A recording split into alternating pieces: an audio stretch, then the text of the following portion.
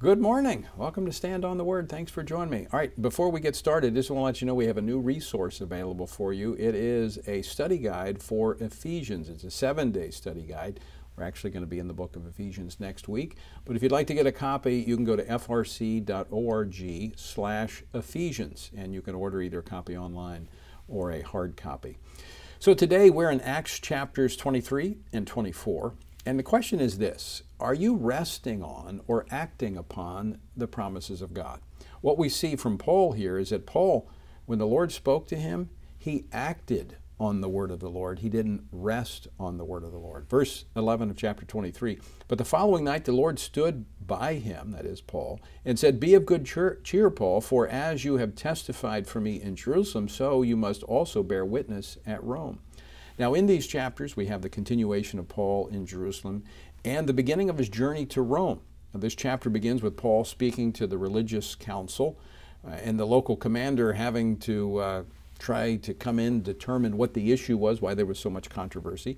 Well, as a Pharisee, Paul knew that there were areas of division between the Sadducees and the Pharisees. So Paul blows up this entire meeting. Verse 6. But when Paul perceived that one part were Sadducees and the other Pharisees, he cried out in the council, "Men and brethren, I am a Pharisee, the son of a Pharisee. Concerning the hope and the resurrection of the dead, I am being judged."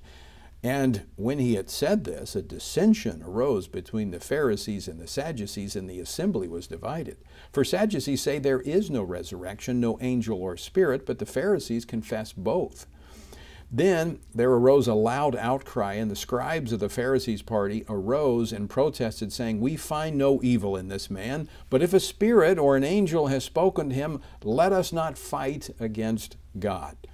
Well, how did this whole thing end? Verse 10, "Now, when there arose a great dissension, the commander, fearing lest Paul might be pulled to pieces by them, commanded the soldiers to go down and take him by force from among them and bring him into the barracks." So this then sets the stage for what happens next. Verse 11, "But the following night the Lord stood by him and said, 'Be of good cheer, Paul, for as you have testified for me in Jerusalem, so you must also bear witness at Rome.'" Now, this was a message of both confirmation and courage from the Lord. "Be of good cheer, Paul, for as you have testified for me in Jerusalem, so you must also bear witness at Rome." Paul was finally going to Rome, just as he said he wanted to back in Acts chapter 19. Just not the way he had planned on going. But now he knew, without a shadow of a doubt, that the Lord was in this. It was not a mistake for him to come to Jerusalem and be bound up. This was God's plan. So, did Paul rest on this word from the Lord, or did he act upon it? Well, let's look at verse 12. "And when it was day, some of the Jews banded together and bound themselves under an oath, saying that they would neither eat nor drink till they had killed Paul. Now there were more than 40 who had formed this conspiracy. They came to the chief priests and elders and said, 'We have bound ourselves under a great oath that we will eat nothing until we have killed Paul.' Now this conspiracy is exposed.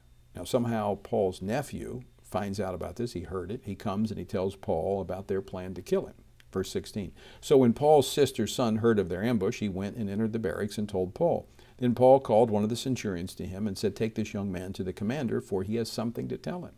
So Paul's nephew is taken to the commander, and he tells him about this conspiracy." Verse 22, "So the commander let the young man depart, commanded him, saying, 'Tell no one that you have revealed these things to me.' And he called for 2 centurions, saying, 'Prepare 200 soldiers, 70 horsemen, and 200 spearmen to go to Caesarea at the 3rd hour of the night, and provide mounts to set Paul on and bring him safely to Felix the governor.'" Now, here's what happens. The plot to kill Paul, it's foiled. Paul gets a small army, along with government transportation, to take him on the first leg of his journey to Rome. Now, as with almost any chapter of the Bible, there are many, many truths that we can take away from this. But here's what I want us to focus on in this first chapter.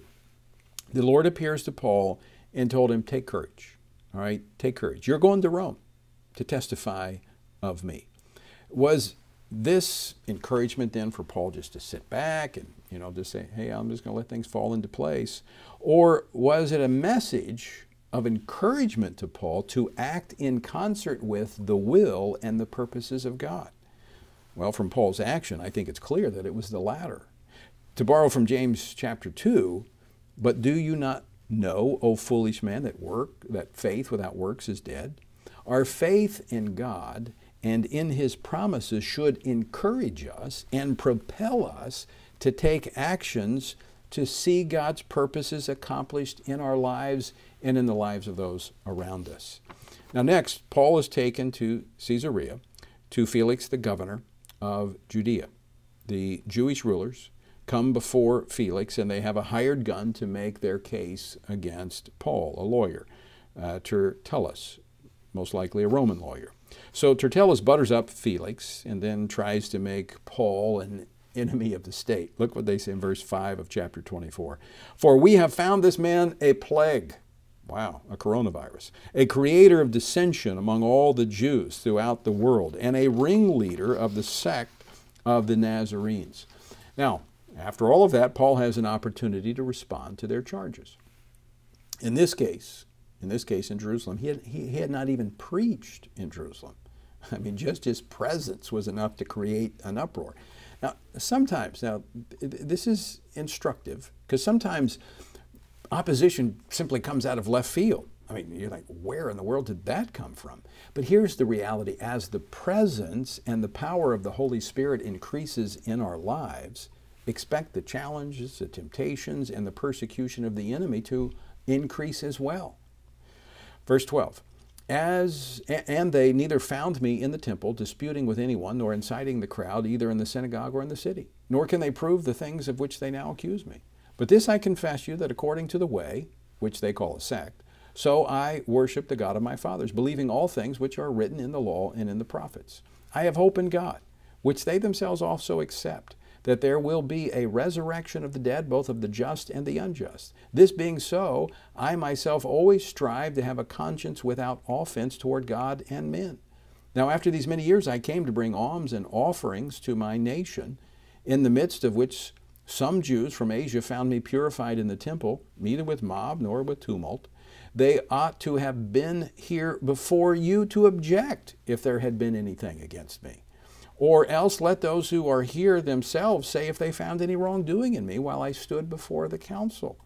Unless, listen to this, unless it is for this one statement which I cried out standing among them concerning the resurrection of the dead, I am being judged by you this day. So Paul once again hits that button that divides the Sadducees and the Pharisees. Felix does not make a decision. He says he will wait until the commander comes and provides additional testimony. But the rest of the passage reveals that there's more to this than meets the eye. What we have here is a corrupt politician who's looking to line his own pockets and further his own political career. Roman historian Tacitus describes Felix as ruling with a mixture of cruelty, lust, and servility.